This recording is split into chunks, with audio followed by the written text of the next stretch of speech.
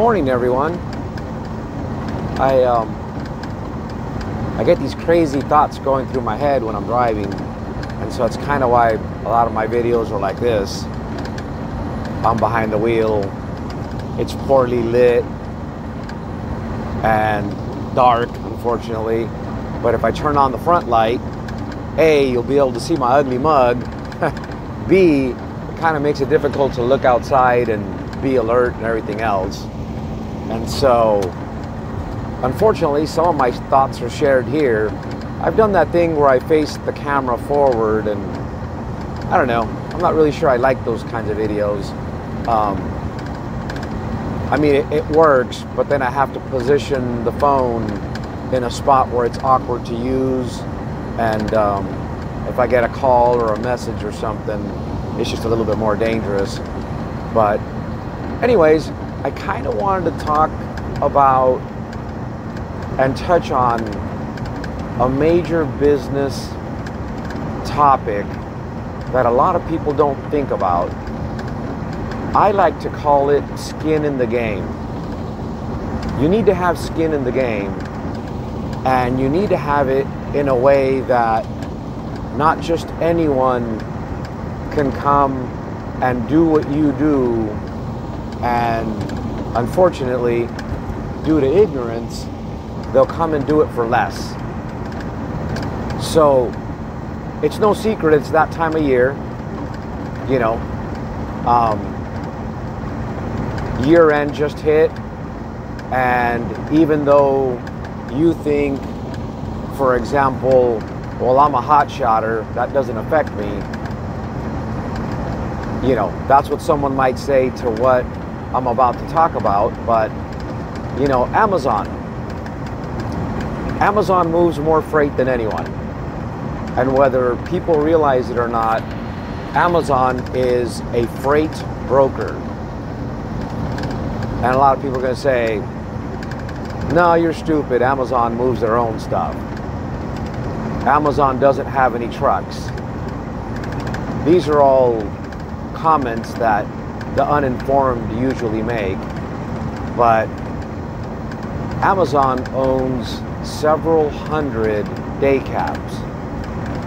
They use them to move their own trailers from fulfillment center to fulfillment center, and then they use carriers to do the stuff they can't handle,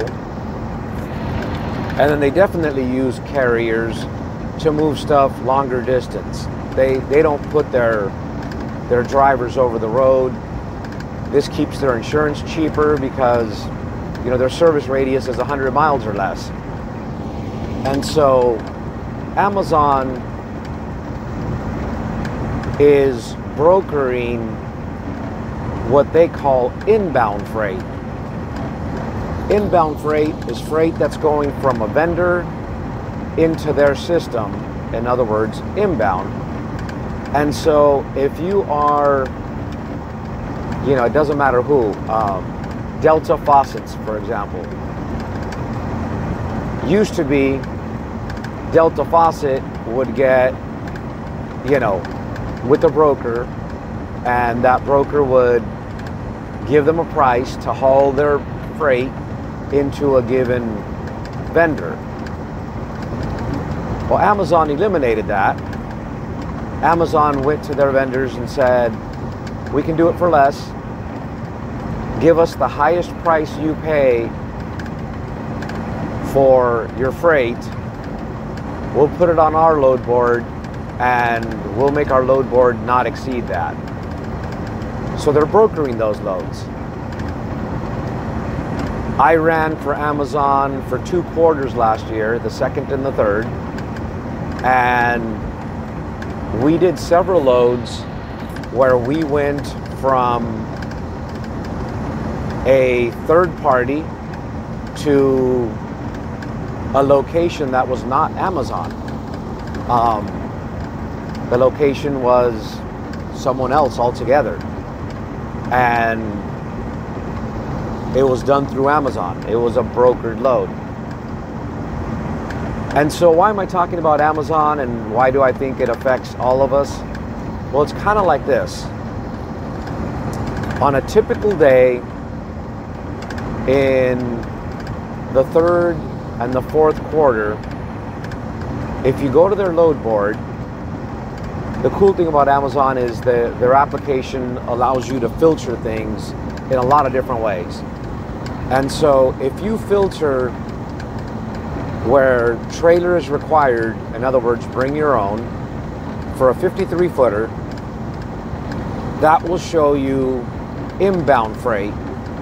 In other words, it's not you're doing a power only, hauling an Amazon trailer, most typically from one of their centers to one of their centers. And so when you provide your own trailer, the majority of the loads you're transporting are inbound freight from a third party. So on any given day when you log in, if you filter that way, you'll see anywhere from 1,100 loads to 1,300 loads. I've seen more, but that's the norm. And again, that's just where you're required to bring a trailer. That's separate from where they provide theirs. That's also separate from the box truck activity. And so having said that, I have another video that shows earlier in the week their load board total, including inbound freight, including power only, and including 26-foot box trucks. That total was like 1,000 and change. And then when I filtered to show where you have to bring your own trailer, in other words, inbound freight, there was only like 200 loads. So let's think about that for a minute. On that one day, Amazon's load board would typically have over 1,000 loads, and on this day it had 200. So that's a swing of 800 loads. For guys like me that don't do power only, I have my own trailer, that sort of means I need to go find work somewhere else. And if you're a transporter that, you know, you're on with other carriers, you quickly make that shift. If you're a guy that, you know, you have a box truck and maybe back at the ranch you've got a step deck, a belly dump, you know, a lot of guys that I know that have, you know, 2 or 3 power units, you know, smaller company, but definitely dedicated to the trucking industry, you'll find that they'll have, you know, in their stable, they're going to have a variety of equipment. And it's precisely for this, for when the market changes. A side example would be, I've got a friend that lives in Michigan. I went to high school with him. He's a construction worker. And so he posted a picture on Facebook in the middle of summer, and he was doing an addition on a house that was like right by the lake. It was a beautiful view, the whole bit. And I remember commenting, what do you do in the wintertime? You know, you can't frame a building in the wintertime in the middle of a blizzard, right? And he's like, oh, he says, I have a plow attachment for my pickup truck, and my side gig is I go plow smaller parking lots. My equipment's not big enough to do a big shopping center, but, you know, I can go do, you know, your Dollar Generals and your smaller parking lots, and I stay quite busy in the wintertime. Makes sense. And so likewise, if you're a trucker, you know, you need to be ready for that shift in the season, or the shift in the market. And if you're a hot shotter, you know, you have the least skin in the game, because you've gone out and purchased the cheapest equipment to get into this industry. And unfortunately, it's not necessarily the cheapest, but you got in the cheapest. It took the least amount of money out of your pocket. So you either went to Enterprise and you gave them a $3,000 deposit and you're renting that truck by the month. Again, very little skin in the game. And then you went out and bought yourself a trailer, and you probably have $300 a month payments. And so the problem with that is, you know, when you go to these groups, they call themselves hot shots, but you're not hot shots. And I know I beat that topic up a lot, but you know, a hot shot is one pick, one drop, and they're going to pay you your rate for the whole truck. There's no stopping and putting together partials or anything like that. And so, you know, oil field, manufacturing, even film industry to an extent, they require hot shots. And $5 a mile, not uncommon at all for hot shot. That's like a normal pay. And so what a lot of people have done is they've gotten into hauling with a pickup truck, LTL freight, and you're way more subject to the swings in the industry. And so right now a hot shotter, if he's looking at my video, is asking himself, what does Amazon have to do with me? How does Amazon affect me?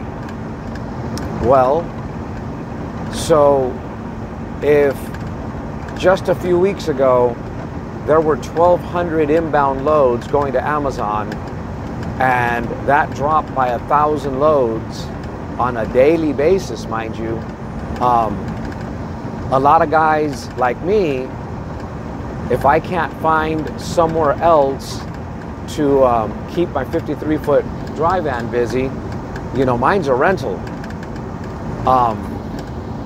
You know, I'll go drop it off, say thank you very much, and go grab a step deck. I own a step deck and I own a couple flatbeds, and I'll put them on the road. And so having said that, if I had a step deck on the highway and there's a 30,000 pound load that I just picked up, let's just say, you know, a knuckle 60-foot boom. Some of those weigh about 30,000. And I'm gonna haul this from, let's just say, Dallas to North Carolina. If there's a little 2,000 or 3,000 pound load, and it's just a couple pallets, and I can throw it on the tail end of my truck, what you look at as your staple load to move your truck from point A to point B, that just became icing on the cake. For me, a couple pallets or even a single pick that will lay flat on the tail end of a flatbed behind that 60-foot knuckle boom, you know, that's not going to increase my fuel consumption very much. The 60-foot boom is already consuming the majority of my fuel, and it's paying for the majority of my fuel. So for me to pick that up and, you know, picked up a few hundred extra bucks, that's easy. So that's going to create pressure on what you consider your market as a hot shot. And so you're going to start getting squeezed by, oh man, someone dropped a trailer on the highway. Unbelievable. And so you're going to start getting squeezed by flatbedders and step decks because there's more being put on the highway now. When one big part of the transportation industry's market segment dries up, people shift. If you guys think that, you know, someone with a couple power units, when dry van slows down, if you think they're going to just park and say, well, I'm done for the year, no. Just like you know, they still got that insurance payment to make. In some cases, they have a truck payment to make. You know, taxes are coming up. You know, we need to file our taxes here soon, and some people don't have that put away. They need to still earn some of that back. And so they're going to switch gears. I'm pulling a 53-foot dry van because I switched gears. My company has multiple tankers we use in the oil field, and last year was the worst downturn, you know, almost in all of oil field history. And so I took some power units and put them over the road. Dry vans seem to be the hottest market, and I know some of you are going to say, oh no, you should have got flatbeds, they make more money. The load I'm pulling right now is right about $5 a mile. And I got 3 pallets. I got 3 pallets on board, and they're not heavy. They're about 100 pounds a pallet. So with that being said, you know, I moved into dry van because it was the simplest, the cheapest, and, you know, really quickly here, I may need to decide, is it time to turn these rentals in and switch gears? I'm using a dispatch service that still seems to be getting me some decent loads, so I'm going to ride it out a little longer, but it may just be time here real soon. You know, if it continues to drop, I may not be the lucky one to keep getting these loads. But what I'm getting at is, with my 3-axle tractors, I can switch the trailers that I'm towing. You know, I can put a reefer behind this, I can put a dry van, I can put a removable gooseneck, I can put a step deck, flatbed, and the only thing I don't have experience with is the reefer. I've never done a reefer before, but I've got experience hauling equipment. And so for those of you guys that are in hotshot, you know, you're going to feel that pressure because, you know, just as I'm contemplating, you know, is it going to be time to switch gears soon, I know a lot of guys already are. I've got a handful of friends on, you know, I should say they're acquaintances on Facebook, and, you know, I already see they're under different trailers. They're doing something different. And one part of the market segment is affecting yours. Why? People are making the transition to where they think they could have more steady income. And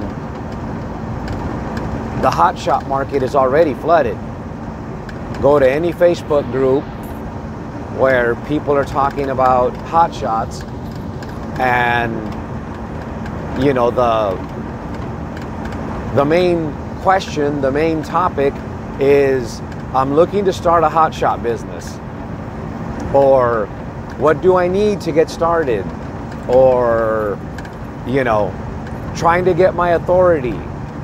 And, you know, people have this illusion, this misinterpretation that hotshotting's like the end-all be-all, and that, you know, you're gonna be picking up your money with a shovel and throwing it in a wheelbarrow, taking it to the bank. And what people don't realize is any industry that anyone can get into, I mean, if you think about it, you don't even need a CDL to get into the hotshot business. Think about that for a minute. You do not even need a CDL to be in that business. So anyone can get a non-CDL setup, come up with the money to basically purchase securement equipment, and you can go lease yourself on with someone. If you save up a few more dollars, you can go get your own authority. And mind you, there's no minimum training requirement. There's no skills test. There's no knowledge test. Nothing. And this person just became your competition in the hotshot world. And they probably don't have any business sense, but, you know, again, I'm not trying to beat up on people, but, you know, from my perspective, if you go out and buy yourself a $50,000, $60,000 truck, and then you go out and buy yourself a $10,000 trailer, so let's just say all in, let's just say you're in it for 60 grand, anyone with halfway decent credit can go out and purchase this stuff, and they just became your competition. They haven't done their first year's tax returns yet, and they're taking direct draws from their company, so they may not be putting money aside to pay their taxes. And, you know, a year later, come April 15th, they realize, holy cow, I owe the IRS a bunch of money. But the whole while, this person was taking those $1.50 a mile loads and ruining the market.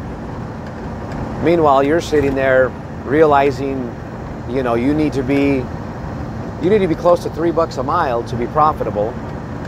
And, you know, if you've been doing this a little while longer, you know, you'll agree that you do need to be making more money than people think, because your $60,000 pickup truck has a very short shelf life. The truck is going to be garbage in just a few years. Unlike your tractor trailer trucks that you can basically continue to rebuild and get 2 million miles out of them, especially the older trucks with the pre-emission motors. Those things will just go and go and go. So the hotshot market is very volatile. Not just is it volatile to what the market actually needs, it's volatile because you're competing with people that don't understand the business itself, and they're in there doing freight for rates that make no sense. They're not making money, but they don't know it yet. And you're sitting there frustrated because, you know, you've got everybody and their brother competing with you. And so we came out of the oil field because the oil field collapsed on us. When I got into oil field, I had one of my biggest customers make a statement to me, and it made sense. He said, you know, Miguel, you got into the lowest skill set requirement in the oil field business. He said, it's the easiest to get into. You don't need any, you know, real oil field knowledge. And when oil field drops, you're the first that oil companies want to get rid of. And to boot, we're the highest expense to their lease operating cost, or lifting cost, as some call it. And so oil companies are constantly working to get rid of us tanker guys. And, you know, he was 100% correct. And when oil field dropped, I felt it. We were looking to diversify, and we had diversified a little bit, but not quite enough to stay, you know, working and active. And so I did what other business owners would do. I took the assets I had and shifted to another market. And right about now that, you know, Amazon and Target and Walmart and everyone else, you know, overstocked themselves for year end and are now not in need of that much inventory, they're just not putting out that many loads. And so with that being said, there's a whole bunch of dry vans out there that don't have work. A lot of load boards are thin right now. You know, even though I use a dispatch service, I still jump in and look at what's out there, you know, what the rates are, how big is, you know, the pool of loads. If I'm in a market and there's 500 loads leaving, I know my dispatcher's gonna find me a good one. If I'm in a market and there's 20 loads leaving, you know, odds are they're gonna be very cheap, and it may make more sense for me to deadhead out. And so I keep an eye on things, and, you know, it may quickly approach that time where, you know, the market is inundated with dry vans, and I may need to make that switch, whether it's a flatbed, a step deck, you know, whatever. It may be time to move. Every driver in my outfit has tanker endorsements. Some even have hazmat. And so when I say make that move, you know, maybe we go power only and do tankers with a company. You know, we have options. When you're a flatbedder, you know, in the wintertime, the drawback is you got to tarp a lot. And some people hate tarping. And so some of your flatbed guys jump out of that, do dry vans during the winter because it's easy, especially if you do Amazon loads. You know, the average load for Amazon's 10,000 pounds. And hot shotters are hauling 10,000 pounds behind their pickup truck, and they consider that a load. A 10,000 pound load in my tractor trailer doesn't hardly even affect my fuel mileage. My truck consumes almost the same amount of fuel empty as it does with 10,000 pounds on board. And so the moral of the story is, you know, you've gotten yourself into a market where everybody and their brother can jump in and destroy the market for you. You don't really have any skin in the game. And by that I mean, you know, I'm not saying you didn't make an investment, because you did, but unfortunately you made an investment that goes upside down really quickly. And so it's tough to get out of one of those pickup trucks if you decide to go a different route, because the minute you drive it off the lot, it depreciated a lot. And then you ran it for a year and put 100,000 miles on it. Now you're really in a hole. And if you compare that to, you know, your big trucks, you get yourself a truck that's already experienced the majority of its depreciation. You buy it cheap. Maybe you dump some money into it to bring it up to snuff on some maintenance issues, and you've got a truck that won't depreciate that much. I actually have a couple that I sold late last year. I purchased them for $20,000 a piece and sold them for $30,000 a piece a year later, and 100,000 miles on the odometer more than I purchased them with. And so I made money on those trucks. I made money on the assets. That's the part that a lot of people don't look at when they think about their cost per mile. What is your asset depreciation? Not on your depreciation schedule that you get to write off, but what's your true depreciation in terms of, I invested $80,000 2 years ago. If I sell these assets, can I get $80,000 back out? Probably not. So you needed to have made profit to offset that, right? And a lot of hot shotters don't. And it's the biggest reason why you see a lot of them jumping out. So the moral of the story here is, if you're going to jump into the trucking business, don't jump in where everybody and anybody can do what you do. You know, it doesn't take a CDL to get into the hotshot business. You don't have to get IFTA. You don't have to get apportion plates. Everybody and their brother can do it, and for all you know, they don't even know how to back a trailer up. But now they're your competition. If you follow Hotshot Dave, he says it a lot. I do what others won't. I go where others won't. And I make more money because of it. There's a lot of truth to that statement. You want to be a little bit more specialized. Another Facebook acquaintance of mine, Chad, he's got a 3-axle removable gooseneck, and he just messaged me over a picture last week. Bought himself a brand new Pete 4-axle tractor, and he's like, I don't know if I'm crazy or what, but I just spent $250,000 on this truck. You know what that's going to do is that's going to eliminate a lot of people from being his competition. And while yes, come the winter time, that truck's probably going to be parked,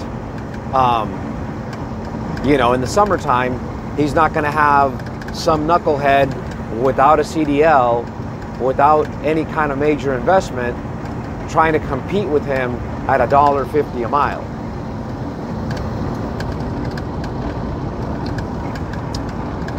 And my weather is changing here, guys. I got snow coming down, and the ground's starting to look a little freaky. It may be icy up ahead. I'm going to end this video and focus a lot more on the road. It doesn't look good here.